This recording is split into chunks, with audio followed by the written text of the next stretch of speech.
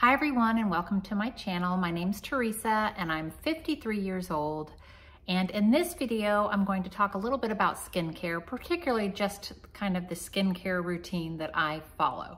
So if you're interested in that, keep watching.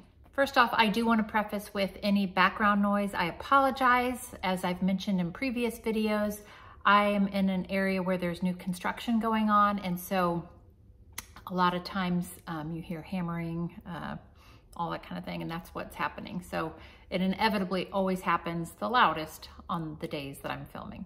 So as I mentioned, this is my skincare routine. I'm not saying that this is anything anybody should do. I just thought I'd share with what I have been doing. And I will first say, I am really not loyal to any certain brand or product line or anything like that. In fact, I'm not even convinced that all of the serums and lotions and all potions that we put on our face really do anything. We're all going to age and we're all going to get wrinkles and all of that. And it doesn't stop me from buying stuff and trying stuff, but yeah, I think so much of it is genetics, a piece of it. For example, I have oily skin, and I think sometimes that actually can work to your advantage and things like that. But I digress. Let me just go back to, first of all, products, because like I said, I'm not convinced how much certain products do anything, but you know, I still buy them. You probably do too. And what I have learned, if you're sleeping on the Dollar Tree right now, you shouldn't be. And if that just turned you off to this video, so be it. I'm just being honest. I feel like recently the Dollar Tree has stepped up their game. And if you're wanting to try products, this is a great place to do it because you're not going to spend much money. Let me just show you what I mean. Their Be Pure line, which is just one of the lines they carry. I mean, this is like a little glass jar, and it even says compared to Olay Regenerist Night Recovery Cream. And it's this little jar of night cream. And so I don't know, it may be the exact same. I don't know, but certainly worth giving a shot. I try it. It's totally fine. I mean, I have so many of their products. Like they have this other line that is by Global Beauty Care. There's like a Smooth and Lift one that's like more collagen based. They have a retinol skin cream. As you can see, I have a lot of these products. They have a Lift and Firm line, which is with collagen and peptides. They have a vitamin C skin cream. So I have a lot of their stuff and I try it, and I see absolutely no difference than any higher end stuff I've tried. So I way rather spend the $1.25 on these things if I'm getting questionable benefit. So I know that sounds funny. And one other thing I've gotten there, this Beauty Guru Under Eye Vitamin C Serum. You can see I've used about, it's like down to there. Again, I use this every single day. I don't know if it's doing anything, but I still use it because I have it. It's a little roller ball. I just roll it on there and kind of pat it in. I do it every day. If it's doing anything, I have no idea. I even have a body care line. Like this is supposed to be inspired by Victoria's Secret's Love Spell. I haven't actually tried this one yet, but I heard good things about it, so I found it and picked it up. Because a lot of times you hear about things and then they're sold out because some of it's pretty good. This isn't from the Dollar Tree, but I'm pretty sure you can get one there. One of these jade rollers. This feels really good. I do this most days. Again, if it does anything or not, I don't know. It certainly feels good. Just I store it in my fridge, and it just is very soothing. So those things fall in the line of, I don't know if they're doing anything or not, but I haven't spent a lot of money trying. Now let's get into some of the things I do every day that I actually do really like. So, and that is, what am I putting on my skin like every day? With the Dollar Tree items, it's more like what I pick up, hit or miss. I'm always rotating through stuff. So, but I just, overall, they're all fine. Actually cleaning my face, I have been using something daily for probably years now, and I just seem to really like it. It seems to agree with my skin because I know, you know, different things can have different reactions on people. I don't want to show you the one I'm using because it's kind of gross looking. There's nothing to look at, but it's the African Black Soap.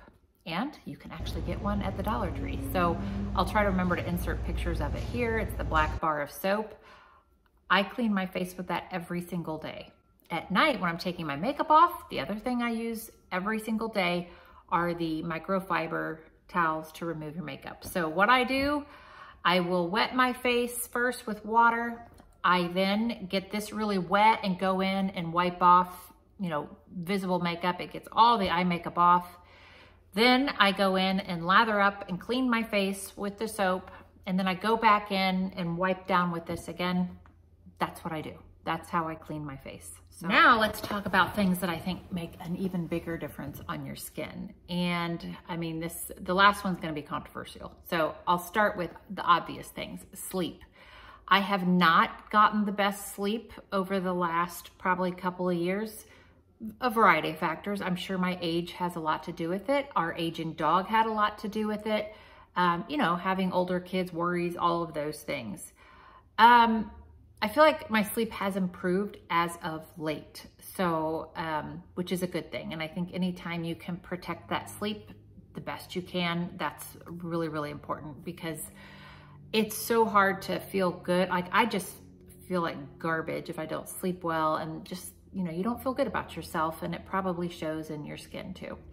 I saw a picture my husband had taken of me the other day, and I'm like, God, I just look tired in that picture. So just feeling rested, you feel better, and you probably look better. It probably shows in your skin. One other thing to consider when you're thinking about sleep is the pillows you're using and all of that, because everybody's a different sleeper. Like I tend to be a side sleeper. I pretty much go, I mean, I will fall asleep on my back, but I'm mostly a side and other side sleeper. I just kind of alternate sides all night long. And so if you got your face, if you're like that, or if you happen to be a stomach sleeper even, but if you've got your face smushed up in a pillow, I really think that can contribute to like lines and creases forming maybe more sooner than you would want them to. So maybe consider getting a different kind of pillow. I've had a couple different pillow varieties, and some of it's because I tend to like to elevate my head, and I realize that then contributes to strain like in the neck and shoulder area. So I've tried a couple different pillows. Recently, the company Omnia sent me their Sleep and Glow pillow. And it's one of those, I'm gonna insert the picture here of the package it came in, where it like, it's flat, and then you can see it has like the two curved up ends, and it keeps you from doing that smush face factor I was talking about. And it also, you know, it has these other benefits. Honestly, my husband tried it too, and he liked it for his neck because he tends to get a strained neck too. I don't know. I think we have way too many pillows going on, and so I'm trying to get accustomed to that lower flat pillow, but it still has that curved side. I don't know, and I do think it makes a difference, because then when I'm sleeping, there's less of my face is more exposed, if that makes sense, versus being all smushed up in a pillow. I know that Omnia is offering a special right now, and they were nice enough to send me a code. So I'll put the link below if it's something you want to give a try, especially if you happen to be like a side sleeper like myself. You might find that it makes a difference, not only with like less face creases, but also with like less stiffness and through the neck and shoulders if that happens to you. Another obvious, staying hydrated. I happen to really like good old tap water. I don't have an issue drinking lots of water. I like coffee, so I do have to be careful to like offset. I try to have, you know, plenty of water in addition to any coffee, so that I'm not dehydrating myself with too much coffee. So I do try to drink lots of water. I think diet plays a huge part in how your skin looks. I think sometimes we don't associate how our skin looks necessarily with our like what we've been eating.